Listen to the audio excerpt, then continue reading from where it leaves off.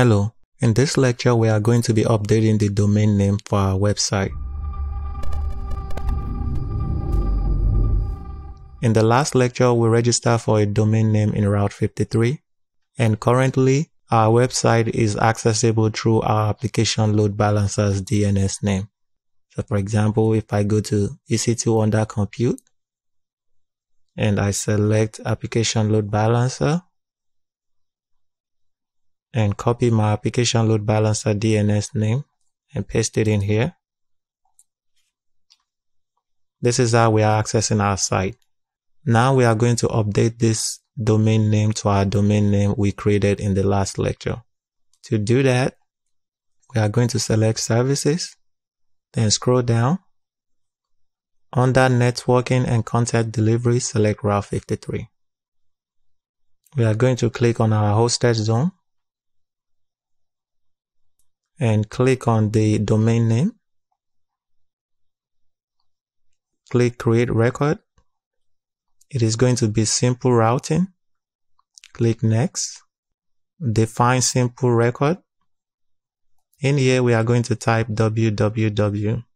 For the value route traffic to, we are going to click that drop down and select our alias as Application Load Balancer, alias to Application and Classic Load Balancer. We are going to select the region. Mine is in the Northern Virginia region, US East 1. And we are going to choose our load balancer. It is going to be an A record.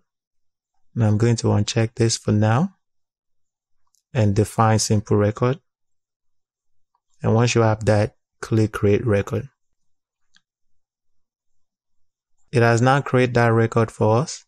If we copy this domain name and paste it in here, we should be able to access our site from there. And there you go. We can now access our site from our domain name. And the next thing we need to do is we can do the same thing we did in the last lecture. You can do /WP admin. We are going to log in. And let me get that URL again. So I'm going to copy this. So under my settings, I come to Settings, General, and we want to update this information to our new domain name. Scroll all the way down and click Save Changes. It's going to log you out. You can log back in.